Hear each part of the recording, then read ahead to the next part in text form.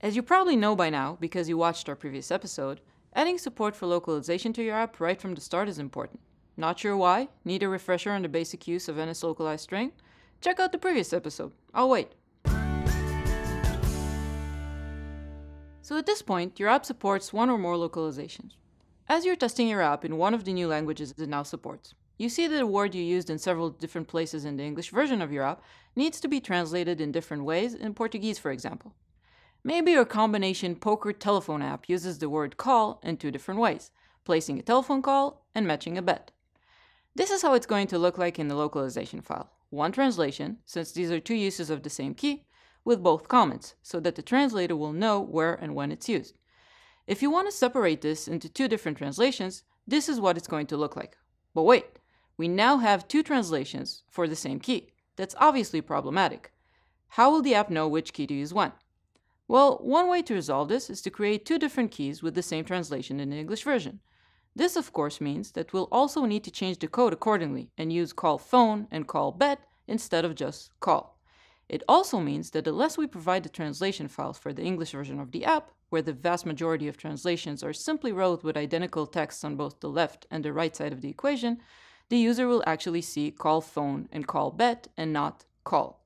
But it'll at least allow us to provide each language with the most appropriate translation for it.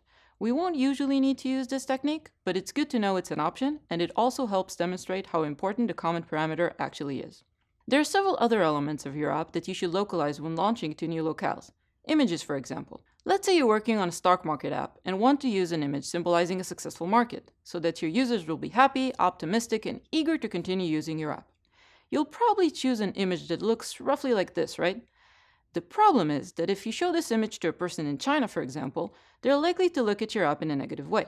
There, they have reverse connotations for the red and green colors, so your image should actually look like this instead. The way you do this is quite simple and requires no code level changes.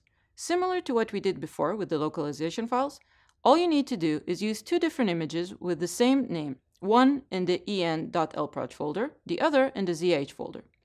This way, the English version of your app will use the green image, the Chinese version of your app will use the red image, and all of your users will be happy, which is all we really want, right? We used images for this example, but you can do the same thing with audio files and pretty much any file type you can think of. Xcode also supports the standard XML localization interchange file format, or XLIF. This is especially useful when you have text that are set via Interface Builder, whether zip files or storyboards. Instead of using the script we used in the previous episode, you can select the project or target in the Xcode project editor, and then choose Editor, Export for Localization. This will generate an en.xlif file, assuming you're using English as your base language. This file will include the strings from all zib or storyboard files, in addition to ones we specified with NS-localized string. You can send this xlif file to the translator and get a translated version. For Spanish, for example, it will be es.xlif.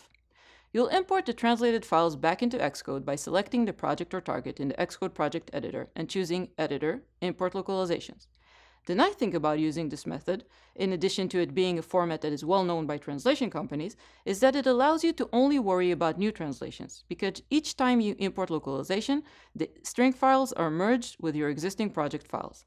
And if you have strings that are set in Interface Builder and not via code, you only need to worry about one localization file per language, instead of having one .strings file for each zib and storyboard file, and an additional localizable .strings file for the strings set via code. The last point I want to make about localization is that it's important to remember that words in different languages have different length.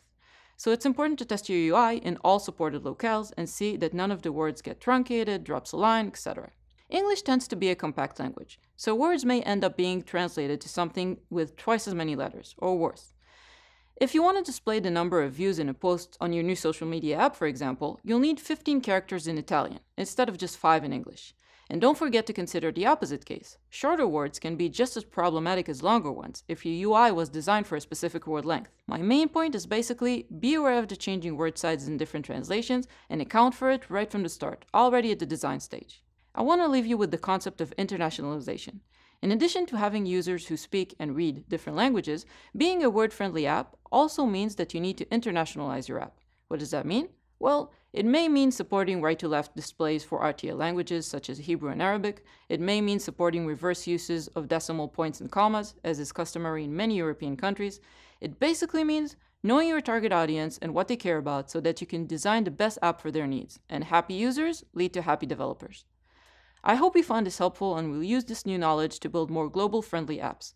I encourage you to look into additional iOS localization topics we didn't get to discuss, such as locking your views while waiting for translations, testing the translations directly in Xcode, or handling different units of measurement. Until next time, I'm Rony Rozen for Route 85. Thanks for watching.